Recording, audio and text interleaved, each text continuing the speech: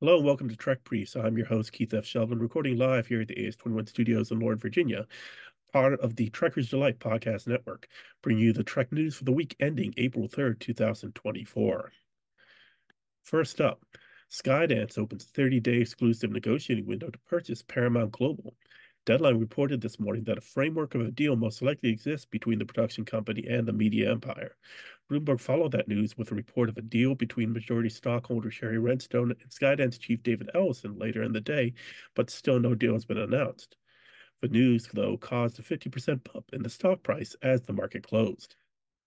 This week, Star Trek Discovery Season 5 premieres, so ahead of that release, several of the behind the scenes people were giving interviews to promote the latest episodes of the flagship Star Trek series of the current era.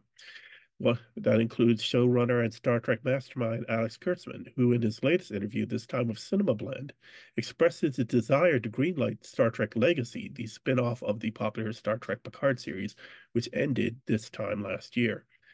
This interview is one of several given this week.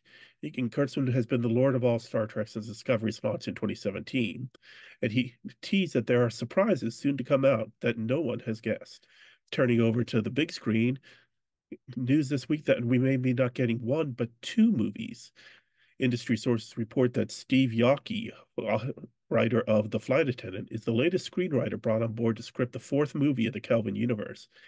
But wait, there's more. Although there was the April Fool's joke that Paramount was moving on from Star Trek 4 to work on Star Trek 5, it looks like there is plans to move on a separate standalone Star Trek film. We have heard rumors of this in the past from Noah Hawley, from Tarantino, but now we get a franchise origin story directed by Toby Haynes, director of episodes of Andor and the USS Callister episode of Black Mirror, and written by Seth Grahame-Smith, author of Pride and Prejudice and Zombies, as well as Abraham Lincoln Vampire Hunter. Both movies are hoped to be ready in time for the 60th anniversary celebration in 2026. The last major motion picture release in Star Trek universe, Star Trek Beyond, was the sole major release for Star Trek's 50th anniversary in 2016. Now, as for a motion picture for the small screen, Star Trek Section 31, starring Michelle Yeoh, has wrapped its filming in Toronto, with Yeoh sharing the final clapboard in a picture to her Instagram. In a Variety article on the future of Trek, a first look was shared with Yeoh and another seated character that was not identified. In the article, they did let loose one news tidbit. Actress Casey Roll will play a young Rachel Garrett, future captain of the Enterprise C, as seen in the Next Generation episode Yesterday's Enterprise, with it at that version being destroyed in 2344. With that information, we know now when this movie is set, the mystical lost era between the end of the TOS movies in 2295 and the premiere of TNG set in 2363.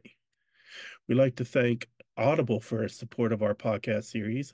If you go to audible.com/AS21, you get 3 free months of audiobooks with a free audiobook each month. I've been an avid audiobook listener for years now, able to listen to audiobooks as I work. I'm going to be starting Band of Brothers any day now, but other great things such as Make It So by Patrick Stewart, read by the author, are available to download so you can put your reading in your ear. Next up in the news, the Hugo Award nominations. Star Trek Strange New Worlds received 2 nominations this week. The crossover episode Those Old Scientists and the musical episode Subspace Rhapsody were both nominated for Best Dramatic Presentation Short Form. They're up against Doctor Who's 60th anniversary specials, The Giggle and Wild Blue Yonder, Loki's finale, Glorious Purpose, and the groundbreaking Last of Us episode Long Long Time, which featured a side storyline starring Nick Offerman and Murray Bartlett. While season 1 of Star Trek Prodigy was released to Netflix on Christmas Day 2023, the only hints of season 2 release was some next year, meaning sometime in 2024. Now, as we enter the fourth month of the year, there's still no news on its release, but for Trek fans in Paris and its environs, they can watch it as of last week. While Netflix holds the distribution rights in the US, French public television network France Télévisions hosts the crew of the Protostar and Admiral Janeway in computer-generated animation. The entire season was dropped on their VOD network, France.tv, without any fanfare or promotion. Showrunners Dan and Kevin Hageman report on X, formerly known as Twitter, a miscommunication with France Television caused its early release. There is still no announced release date for Netflix or other markets. Further in the streaming world, Pluto TV creates a dedicated Deep Space Nine channel. The service, owned by Paramount Global, has hosted two channels, Star Trek and More Star Trek, for some time now, and this week they added a third just for Deep Space Nine. While the two previous channels showed episodes from the multiple series, such as the original series, Next Generation, Deep Space Nine, and Voyager, this will be the first channel for Trek that is only for a single series. Now, for those in international news that caught the induction of Sweden into NATO this week, you might have noticed some familiar music. As the Scandinavian country was being inaugurated as the 32nd member of the military alliance, the orchestra played the opening theme from 1996's Star Trek First Contact, composed by Jerry Goldsmith. Perhaps they took the line, "The Borg sounds Swedish," as an inspiration. And finally, we have breaking news this evening. From industry sources, Hulu has renewed The Orville for season 4. No details available at the moment, but the news broken by the host of the Roddenberry Network's Mission Log podcast is definitely not an April Fool's joke.